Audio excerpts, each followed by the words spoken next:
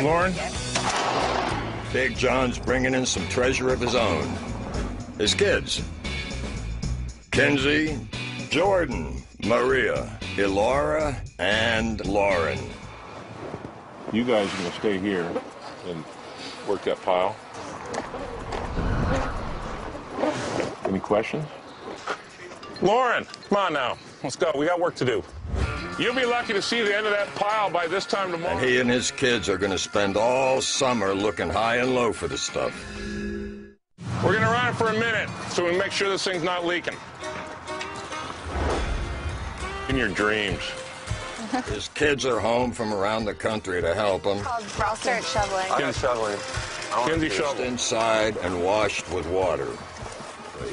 Can you rock it a little bit more aggressively? It's not a baby, you know that, right? John may be enjoying the family reunion. It's not long before his kids realize it might be summer, but it's no vacation. Dad, can we have a coffee break at some point? Why don't you rock her box and we'll see if some coffee shows up. How about that? Kinsey, shovel. Let's go. Shovel. Okay, let's get going. You got a long day ahead of you guys. The sooner you get it done, the sooner it's done. I need gloves. You'll get gloves, maybe. I think she needs help. Are you kidding me? Lauren, you look dirty. Thank you. While digging through the mud might not be the sexiest job, the payoff of finding gold turns out to be fun for the whole. Important to know where gold isn't as where it is. Reeves' map said this dirt should contain plenty of gold. You got a nugget? I got a lot, yes. Let me see, Lola. Oh, those are good pieces. Good one. Fish it. I found out that I'm really, really good at shoveling.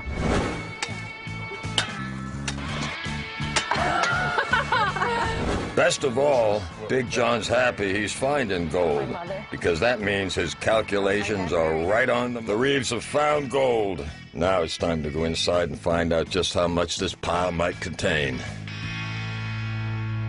Shopping for deals is Big John Reeves. He's brought along daughter Lauren, who's bound to turn a few more heads than a used tractor.